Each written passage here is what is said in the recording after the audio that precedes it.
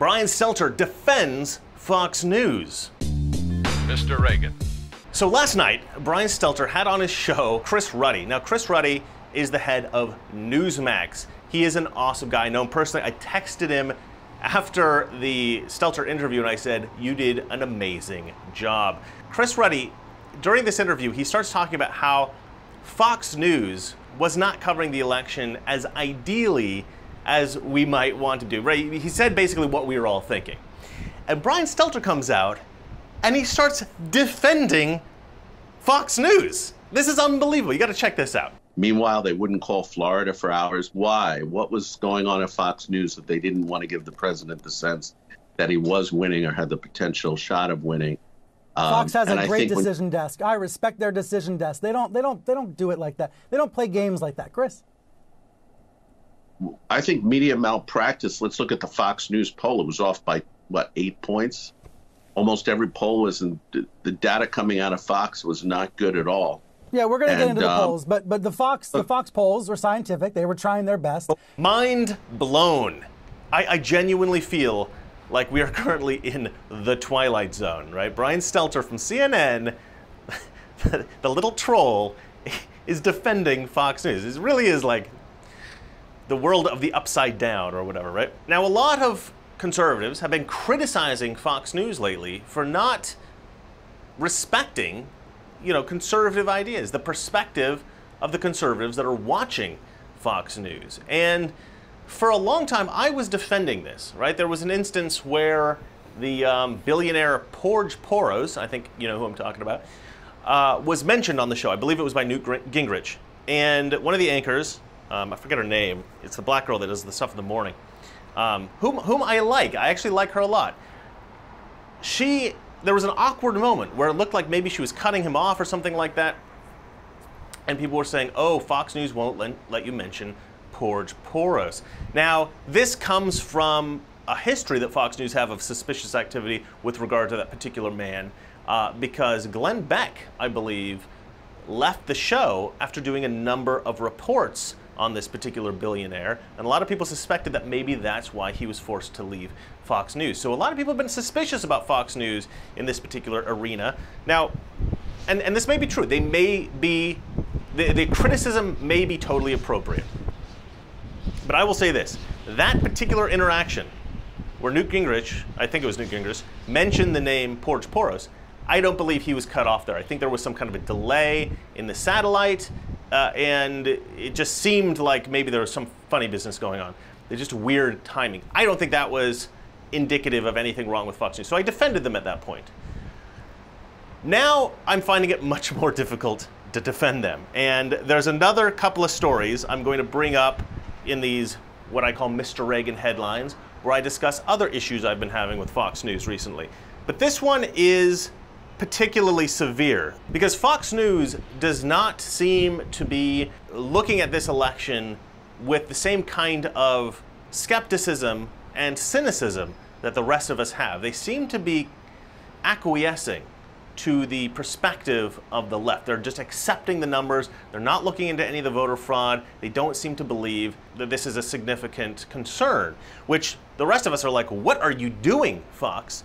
Now, Chris Ruddy also talked a little bit about the suspension of Jeanine Pirro, Judge Jeanine, whom we all know and we all love Judge Jeanine. So Brian Stelter criticized Chris Ruddy for this as well.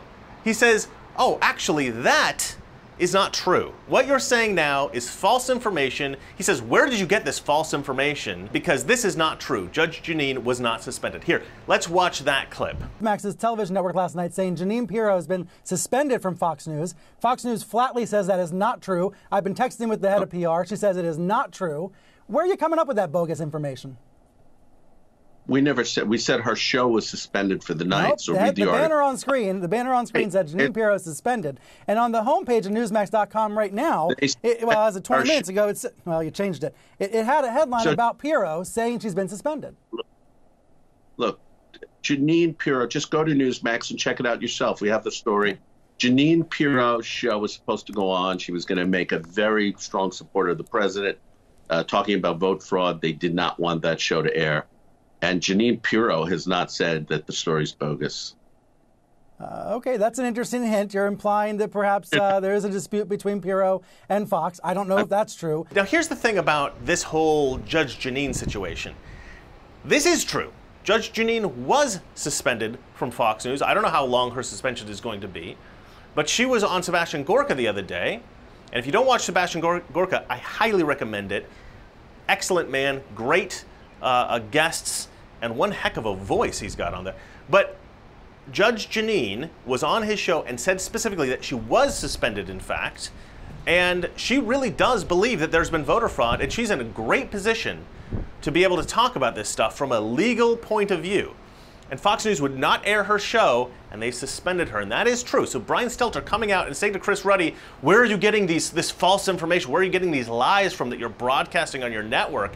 Pretending that Newsmax, right, which is Chris Ruddy's news company, to suggest that Newsmax is somehow distributing fake news or something like that. I mean, it's really rich coming from Brian Stelter, who every single night on his show distributes fake news to his viewers, just straight up lies to the CNN viewers. He's calling Chris Ruddy an irresponsible news person. No. Chris Ruddy is presenting the news accurately. And if you don't watch Newsmax already, you got to be watching Newsmax, because everybody's sort of saying goodbye to Fox News. Now, I'm still going to watch Fox News until I believe that there's no hope for them. A lot of people on Twitter right now are saying Fox News is lost. I'm moving to Newsmax.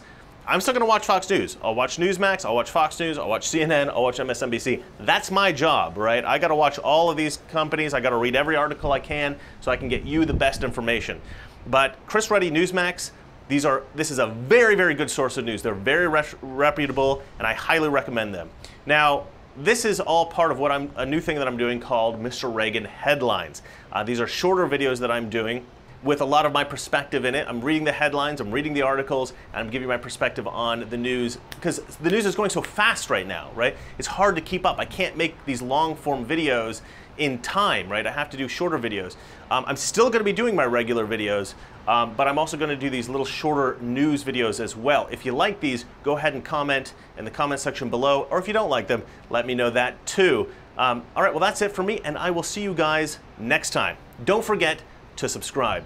President Washington began this tradition in 1790 after reminding the nation that the destiny of self-government is finally staked on the experiment entrusted to the hands of the American people.